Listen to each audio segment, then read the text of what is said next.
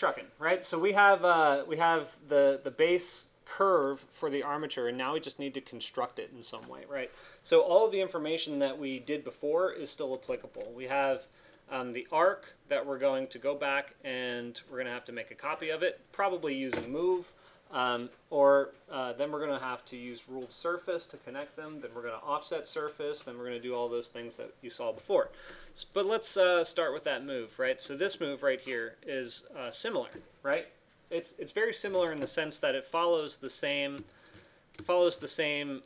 objective, right? Because we have our base normal going this way across the width of our bridge. So I can use most of this, right? I'm going to need move, I'm going to need amplify, I'm going to need base normal, and I don't think I'm going to need an addition in this case. So I'll just copy these and put them down here. Now the amplify, well obviously the geometry we're going to move is going to be this, and you're going to see that it jumps over to the other side. That's not really what I'm trying to do yet. I'll do that later. But the amplify is just going to be what I'm changing, and in this case I'm going to make it a manual amplified because, you know, I'm going to need to do a few things here to get it to work the way I want. So I'll just put a slider on here for 0 is less than, and I'm going to say 24 for 24 inches. I'm not sure where we're going to land yet, but I'm going to go up to math, operators, division, and put in my feet to inch conversion, which would be my scale of 24 divided by 12. Plug that in, and then I can just push it off that way. Now, this is moving to the inside. I did not necessarily do that on purpose, but it's okay because if you look at the actual bridge here, you see the arm does extend beyond the entire width of that guardrail. So we'll need to do this twice. We'll have to offset in and then offset out. So that basically means I'm going to stick with 10 inches in that direction, copy paste, do the same thing, except I'm going to change this one to negative.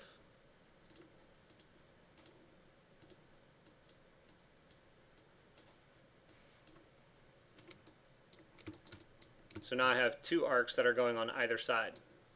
I just need to balance them. So I think I'll do something like 8 inches on the outside and 12 inches on the inside, maybe, something like that.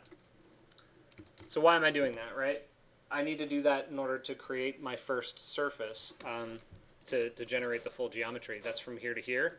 And I just go to surface, freeform, ruled surface. That's going to be like that.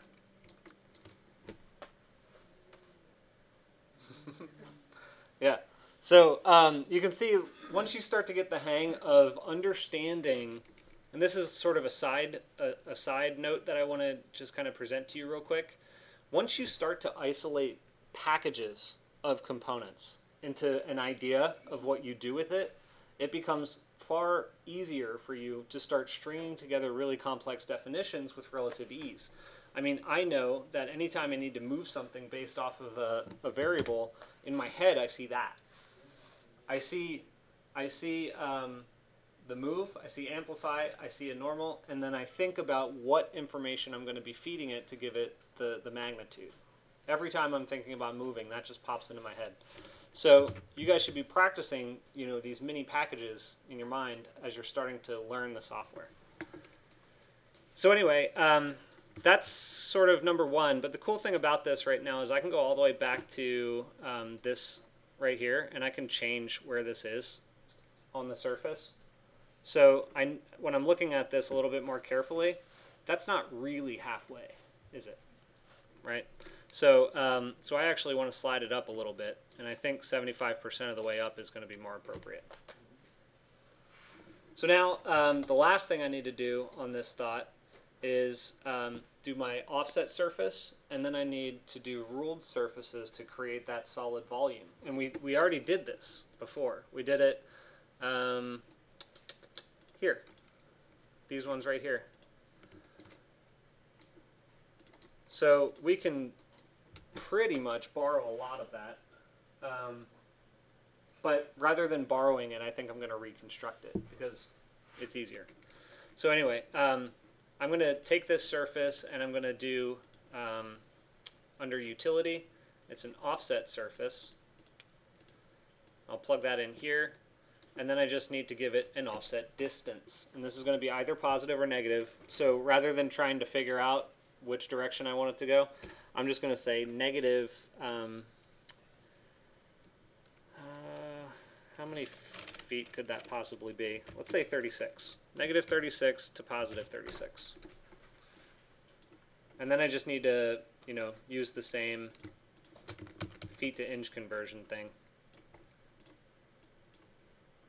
Plug that into D, and there you go. That's actually not too bad. Something close to that. Right? So we can calibrate that later, but really the essence here is that I have my original ruled surface, I have my new offset surface, these two right here. I need to loft their edges together in order to create that solid. Let me see if I can find where we specifically, there it is, right here. So all we did was we did a deconstruct on one, we did a deconstruct on the other, and then we took it together and we just did a boundary volume with all of them. So let's do that. I'm going to go to Surface Analysis, Deconstruct BREP, right there. Do it again, right here. And that's going to be the edges that I want to ruled surface together. So I'll go back into Surface Freeform, and I'll do a ruled surface from these edges to these edges. That's that right there. Now I just need to do that boundary volume. So that's under Intersect, Shape, Boundary Volume. And just make sure you're grabbing the right things.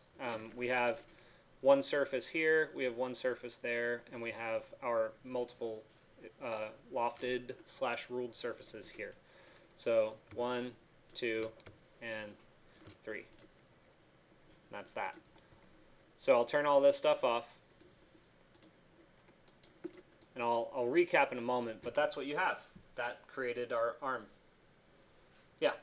So that also like closes like the end of the little arch too when you do the boundary box? It does. You mean this face right here? Yeah, that. Yeah, because what's happening is, I'll draw it up on the board.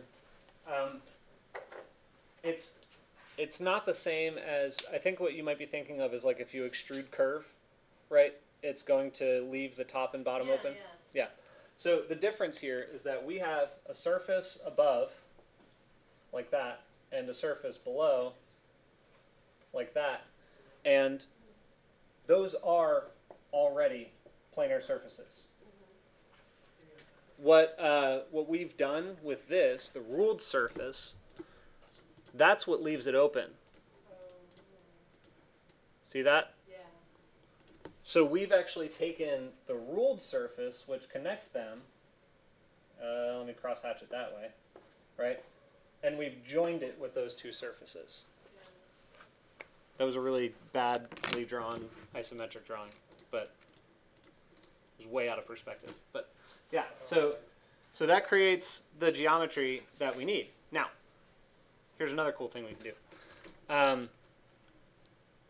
Well, we just did a lot. So let me recap, and then we'll do the roof, and then I'll worry about the arm later. But so everything we've done in this particular segment here, we just went from, let me turn these on. Wait, which ones are those? Base normal, we moved and moved. Oh, those are the curves. Never mind. So basically all we did was we took that original arc that we created, right? We moved one in along that edge, and we moved one out along this edge. Those were this and that. Then we lofted them together to create one individual surface that followed along that top edge. Then we offset that surface to create the bottom. Then we deconstructed them to grab the edges, lofted those together, and bound them all together into a solid volume. What questions do you have?